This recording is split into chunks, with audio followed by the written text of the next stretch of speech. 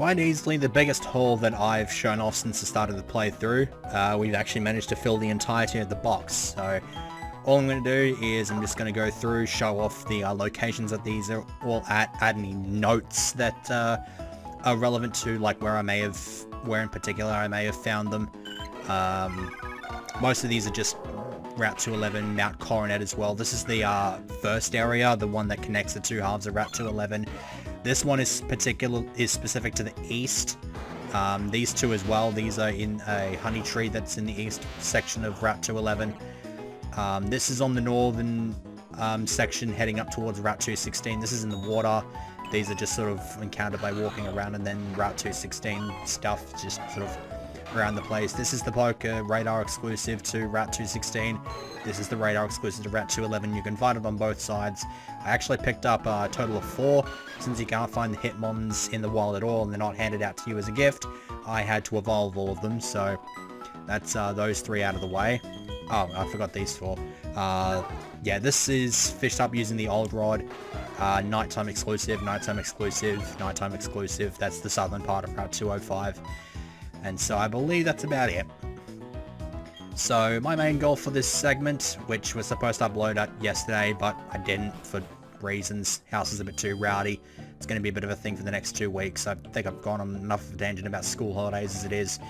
But my main goal here is to knock over the second gym. Before I do that though, I want to talk to this NPC because she will give you a bunch of fossils. So you don't actually have to go down to the underground to grab any of these fossils. And you get 3 of each with the exception of the old amber, which you only get 1 of, because you don't need to evolve anything. It's interesting to note though that you get 3 of each of these other fossils just because it's like, if you want to have a full living dex, you can commit 2 of them to the living dex and the 3rd one to your party. So in that regard, you probably should have maybe been handed 2 old ambers, but it's nothing that you can't really sort out by breeding or just going down to the underground and grabbing another old amber. Not that I've been able to find one down there so far, but it is possible to find them down there. Last thing I want to do before I go into the gym is I'm going to grab myself some healing items.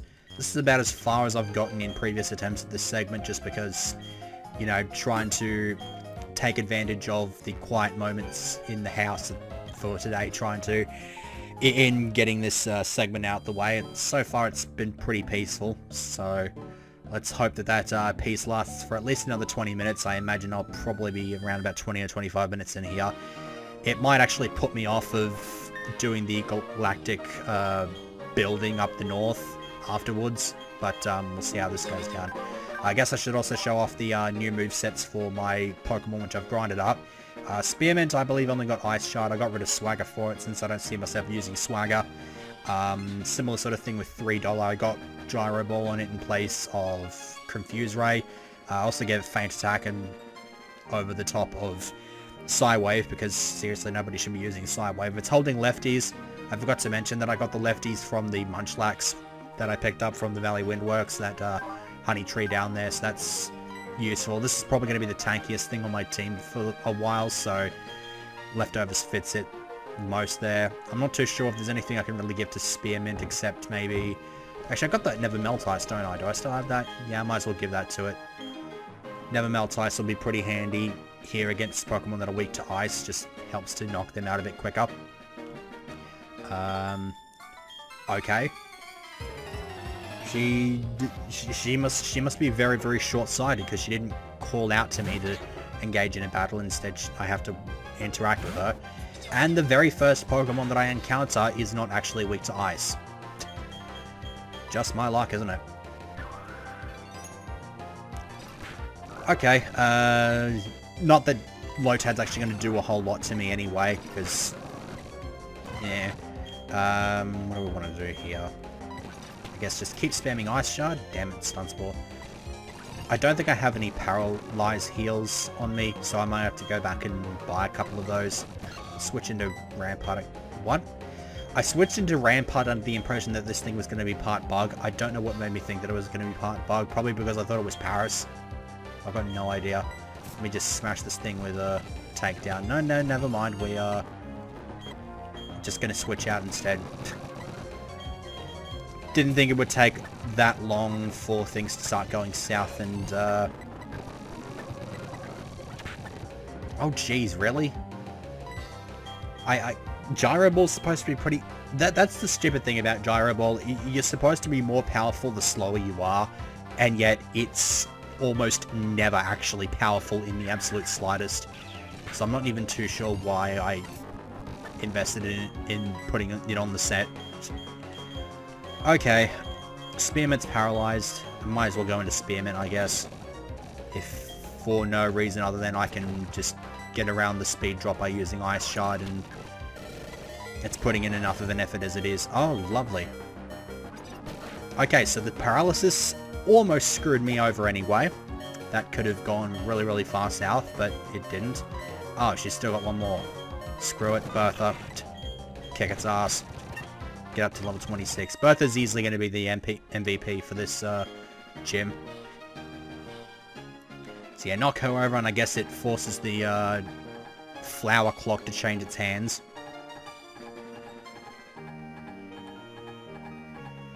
Jeez. Could that have taken any longer?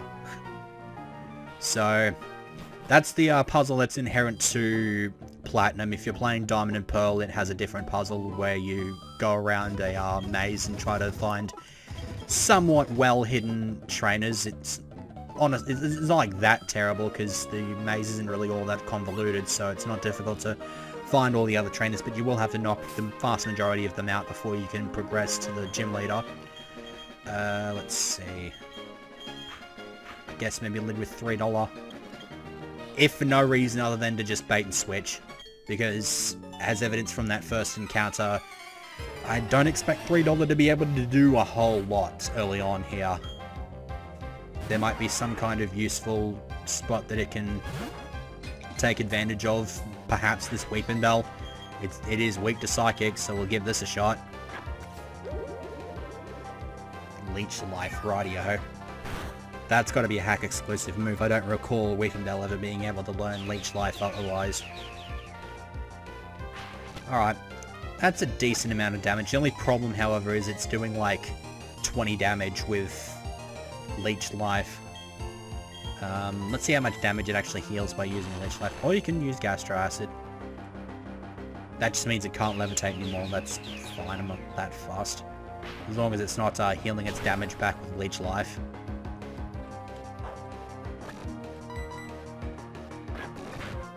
Okay. I might just get a knockout there. Sweet. Okay. $3 managed to prove itself useful. I would stay in against the Ivysaur, although I am a little bit weakened, and it's at level 24 now, so I'd like to get the other team members to catch up.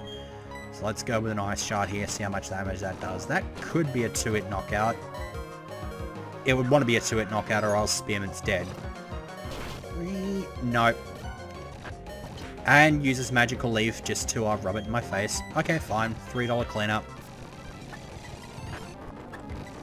If only cleaning services were actually worth $3. Life would be just a little bit better. Not that it's really that big of a deal, because I don't recall ever having to actually call upon the services of cleaners.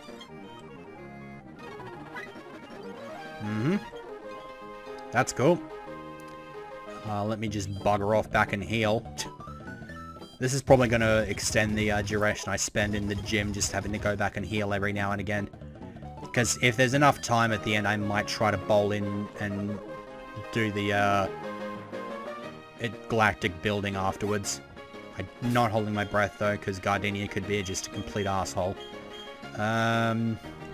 Spearman up front, I guess.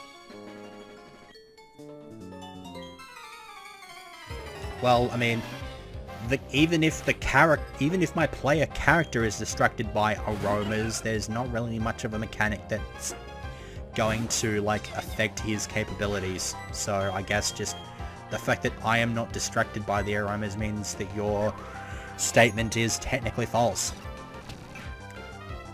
And you just kind of got your ass handed to you right there. Was that a critical? I feel like that was a critical. I don't really rate Spearmint's ability to one-shot opposing Pokemon. I guess stay in for the Bayleaf. It would be a hell of a lot nicer if gyms actually used more starters. Like in the vanilla game, Gardenia does have a Turtwig, but that's about all you have to look forward to when it comes to that front. Okay, so we've, our Ice Shard is a bit weaker, so we just have to switch on over to our Icy Wind, because, haha, I have a physical and a special ice move, so stuff you, I guess. I hate the stuttering in my commentary sometimes. It's just like, it's very easy to come up with some kind of a response and then I just like don't, or just some kind of continuation to my sentence and then I just don't. It's like my brain decides to just sort of splutter. It's like a car. It keeps stalling. Never thought I'd ever compare my brain to an old freaking loaner car. Like the one from The Mask. That thing was so stupid. Bring around the loaner. The loaner? God. I've not seen that movie in a while. Probably should go back to see it, but it's just... It really is kind of stupid. Like, it's watchable. It's certainly far more watchable than Son of the Mask. That thing needs to just frickin' die in a fire, but yeah, it's not exactly perfect. Okay, so I believe that's about all we have for the trainers. So now we get to square off against this uppity whatever the hell you want to call it. I guess we'll leave with $3. I feel like that's probably not the best idea. In fact, it's not. I'm going to leave with Spearmint. Bertha's basically the big backup just to clean the fuck up out of everything if things go south. Probably best to throw a save here. Slot 3 will do the trick. And second attempt fighting Gardenia. She's got a Tangela, and that Tangela just kind of fucked me over with its RNG based bullshit. The plan was basically to have Bertha be the cleanup if everything else failed. Everything else, for the most part, did fail. Had Bertha to clean up. It got Stun Spore, Ancient Power, Stat Boost off Ancient Power, Paralysis kicked in. So, Bertha just kind of got its ass handed to it by that stupid fucking... God damn it. So I just lost a good chunk of footage right there. Now I have no idea how long the segment is. So... Unfortunately, Bellossom is actually quite resistant to my ice moves. That's even with the thing on it. So this is not going to end very well. I think the plan for this point is to hopefully get through and just get in a couple of icy wins so that maybe I can send in Tidal to get the knockout. Unfortunately, she's gone with a different strategy here than what she normally does. She kept spamming a Dazzling Gleam after paralyzing me, but here she's gone with the full Parafusion strategy. And at this stage, I'm thinking I might want to actually speed up here because all I'm actually going to have to be putting up with is just either not being able to move because of paralysis or not being able to move because I'm too busy hurting myself. Okay, critical. That works just as well. It actually puts me in the exact same position I was before, just in a just a little bit quicker. Avalanche. I made the decision not to go with Avalanche just because I couldn't justify getting rid of any of the moves that are already on Spearmint's moveset. So, yeah. Anyhow, Breloom. Definitely going into Bertha here. I would like to try to distribute the screen time evenly amongst everybody, but in situations like this, kinda can't really do that. And Breloom is quad weak to flying. There is no way I'm not hitting this thing with an aerial ace. Breloom can be pretty annoying to deal with at times. It can just kind of fuck your shit up. So get that thing out of the way and we don't have to worry about it. And there's another level up. Baton Pass. Hell no. Okay. So yeah, here's the Tangela. This thing is really kind of annoying to deal with. I don't know if it has a grass... No, it has grass knot. Duh. What's the move? What is the moveset? Ancient Power, Grass Knot, Shockwave for some stupid reason. And, Stun Spore, I think? Yeah, I think it's Stun Spore. So, it's annoying. It's got quite a bit more coverage than I would have expected. So yeah, there's the Stun Spore. I'm hoping to get past this paralysis and put the thing to sleep. Okay, so there's the sleep. Now, I would like to go into Bertha here. I've got a free turn here. And then I can, I can take advantage of the lessons I've learned here. I do not want to use Aerial Ace because it is holding a Cobra Berry. So instead, I'm going to use Bug Bite. So that even if it does not live, Bug Bite eats the Cobra Berry, so it's rendered completely useless anyway. And the Tangler remains asleep. Oh, yep, there we go. There's the Super Potion. Not going to do enough, though, just because Bug Bite almost knocked it out anyway. I'm calling in damage on that, by the way. I reckon that probably should have knocked out, but whatever. That was the ideal strategy, and the Tangler is now rendered completely and utterly moot. Shreem. As far as I'm aware, Shreem is pretty much useless unless it is in the sun. So, I've got two paralyzed Pokemon here. Am I just going to end up cleaning house with Bertha here? I think that's probably what's going to happen. Rampart is almost completely useless in this situation. I'm going to go into Tidal, and I'm going to see what this thing wants to do. I am hoping that it goes for a Sunny Day so I can at least get one Aurora Beam in. It's probably going to just smash me with a Magical Leaf or something and knock me out in one hit. Okay, there's the Sunny Day.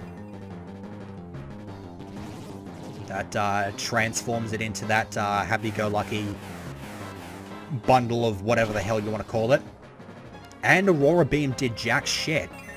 I was hoping to at least be within range of a 2-hit knockout. That's like a 4-hit knockout. So I might have been better off going with a Dragon Breath and hoping for a paralysis there. Because it's just going to bolt in here with a Grass Knot. It's probably going to knock out anyway. Oh no, it didn't. Because the only benefit I get out of Aurora Beam is a potential attack drop. Which is not going to matter at all because Grass Knot's a special move. Okay,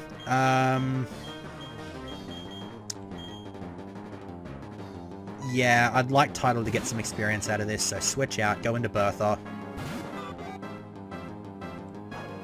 Oh boy! Fucking Weather Ball! In the sun, that makes it a fire move. Holy shit. Okay, Aerial Ace. It outspeeds? Oh shit! You mean to tell me that I've just kind of lost again? Fuck. I don't have any revives on me either, so Bertha is not coming back. Wait, do I? Hang on. Oh shit, I actually do. Damn it. This is the second gym and I'm already resorting to revives. Okay. Shreem's back to its base form here. Do I go with the Gyro Ball? I guess I'll give it a crack. Maybe Paralysis will have an effect on the Gyro Ball's power. I don't think that's how that works, but I don't know. I guess I'm clasping at straws? Grasping at straws? Whatever the hell that saying is. What does this do? Oh, jeez. That's almost knockout, although she's probably going to heal it. No. Woke up, going for the Grass Knot. Okay. Paralysis, don't be an asshole. I said Paralysis, don't be an asshole.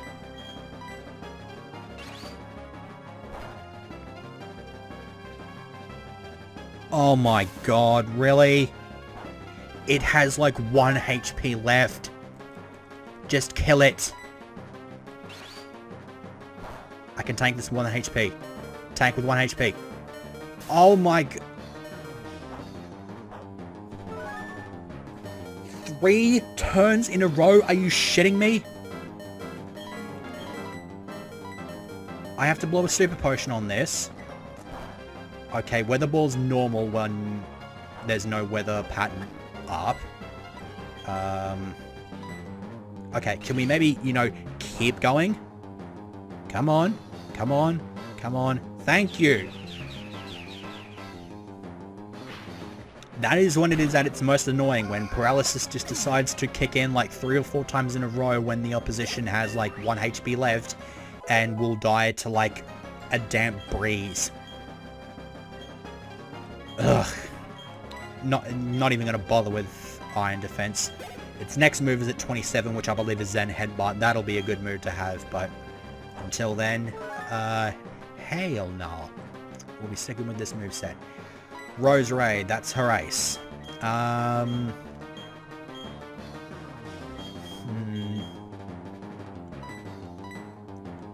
Rose Raid will probably outspeed. So I may need to be using a handful of Death Fodder here. Gonna start with Spearmint in the hopes that I can get an Ice Shard off to at least weaken it a little bit. Okay, so there's the Ice Shard. I may have to send in something else to take a hit while I fully heal Bertha. Oh, that actually did a fair bit more than I was expecting. Okay, so there's the Magical Leaf. It ain't gonna do shit with Magical Leaf. Not with my special defense as it is. Okay, Tidal will have to go in as the second bit of Death Fodder. I need to heal up Bertha.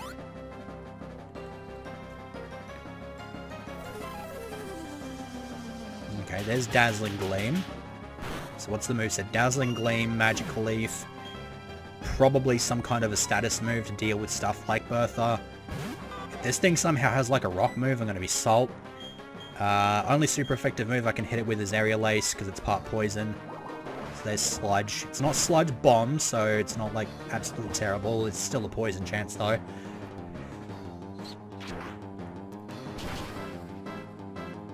Gone. Right.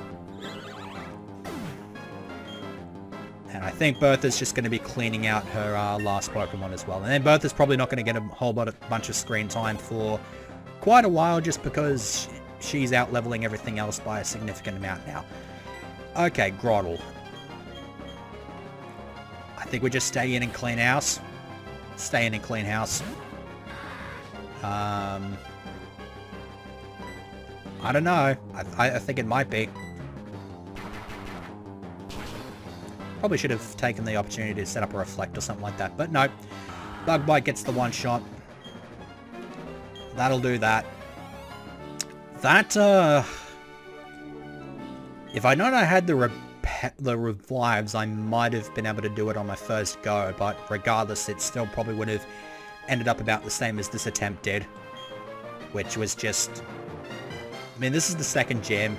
I really shouldn't be having to resort to crap like revives at this point in the game. Ugh.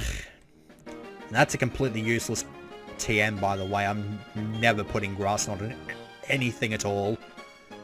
I think the only time I've ever actually had it on a team member, like, permanently was the Pikachu I used in Blaze Black. Which, I mean, it worked out relatively well, just because there were a lot of heavy Pokemon towards the end of the game, but besides that, it wasn't all that great. Okay.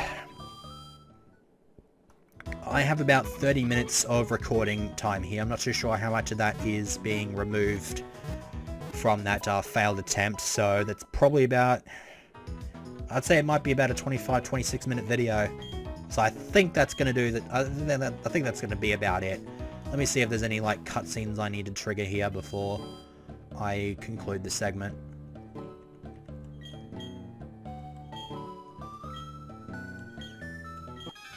Ah, right. So you just talk to this dude. It's just like, you have the forest badge. That means your Pokemon are good. Thanks. I'll be having them now. Just, sure. That's totally how that works. This guy's smart. He's using a Ledian. It would be dumb in any other game, but this one it's actually pretty good. And critical one-shot. Very, very good. Yeah. They had to counterbalance all the great pluses that they gave to Bertha by just you know, having one little feature where it's just like, yeah, it's not quite as good. Irritants can get its ass handed to it by Rampart. Rampart needs some screen time and hasn't had any in this segment. If at all. Oh boy, Swords Dance. Unless this freaking thing bowls in with like some kind of a revenge or whatever, I don't expect that to be very relevant to its capabilities of knocking Rampart out. Maybe I outspeed here. Nope, didn't think so. Oh boy, that's quite a lot of damage. Aren't you supposed to resist? I could have sworn you were supposed to resist. Beats me. Okay, do you outspeed? You probably did, but Shadow Sneak says no. So, I guess Rampart just gets to chill out around Route 211 or somewhere and grind up to catch up with the rest of the team, because the fact that it couldn't knock out an Ariados is just fucking embarrassing. That's really, that's pathetic. Now, I don't think I need to grind it up too much. I'll probably just have it lead for the majority of this, for this quest into the building, which I'm going to be doing next time, because I think I've already got a long enough segment as it is, so I'll be taking care of that next time. Probably going to bowl around in the old chateau as well, because I've made the decision not to go in there quite yet until I've done everything in here, because anybody who's played Platinum before will know that there is something quite relevant to... I don't know what, really, but there is something of interest in there that I want to show off, and I can't do that quite yet until I've knocked everybody else over and then gone through the old chateau after that and that sort of thing. So I'm just going to do it in that order. Building first, then chateau, and then probably grab the last team member after that. So, yeah, I will see you next time.